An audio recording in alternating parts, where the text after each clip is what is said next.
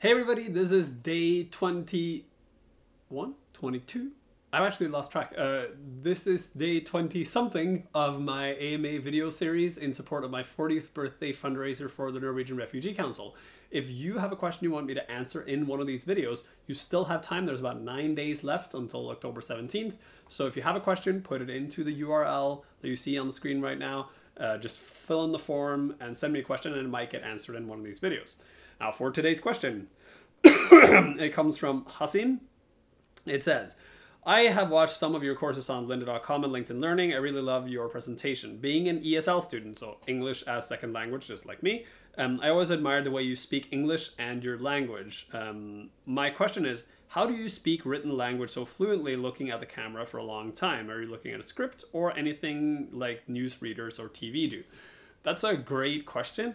Now, if you watch any of my courses on LinkedIn Learning, and you should because they're awesome, then you will see that they usually split into two sections. You have screen cap, which is just you see my screen on my computer and I'm doing coding work or design work or something else, or you're seeing me on camera talking like I'm doing right now. And in the cases where I record screen cap, I'm just talking. I sometimes have a script, but rarely have a full script, and I'm usually just talking through what I'm doing. I do a lot of prep beforehand, but it's relatively ad-libbed. When I'm on camera, I always use a teleprompter.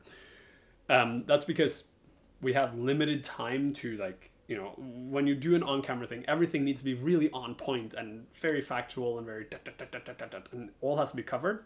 And it's tricky to do a lot of cutting once it's on camera, so it's better to have it on teleprompter so that I can write my scripts in advance and then read out exactly what I'm going to say. Now, if you watch some of my previous movies, I've mentioned that I have dyslexia, which makes it really hard for me to read in general. Teleprompters are not great for people with dyslexia, so as a result, my teleprompter has very, very large font, and I have sometimes a really hard time following what it says.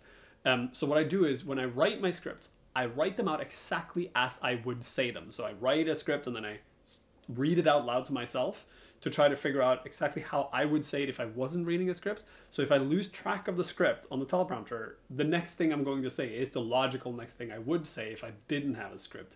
That's a skill that I've had to practice on for many years. And it's only now in the last year or so that I've really nailed it down to the point where what is on the teleprompter is what I'm going to say, even if I'm not reading the teleprompter. So it's just a practice thing. And if you talk to people who work in TV, they'll tell you the same thing. After a while, they get so used to how they talk on camera that they don't really need the teleprompter, and it's more there just for reference. But yeah, that's it. It's cheating. Teleprompter all the way, because that's the only way you get structure. Otherwise, you get these messy videos like what you're seeing right now, where I'm doing like, and looking everywhere and being all confused all the time. All right. Like I said, the AMA video series is not done yet, but it will be done soon. So if you have a burning question you want me to answer in one of these videos, go to the URL on your screen right now, morten.com/mortenisanold, fill in the form and send me that question, and it may end up in one of these videos. If you want to take part in the 40th birthday fundraiser I'm doing for the Norwegian Refugee Council, that would be my 40th birthday, and I'm fundraising for the Norwegian Refugee Council to help refugees and displaced people all over the world, then you can also do that through the same URL. Just click on the donate to the NRC button, donate, and you'll help refugees and displaced people all over the world. All right, I will see you tomorrow.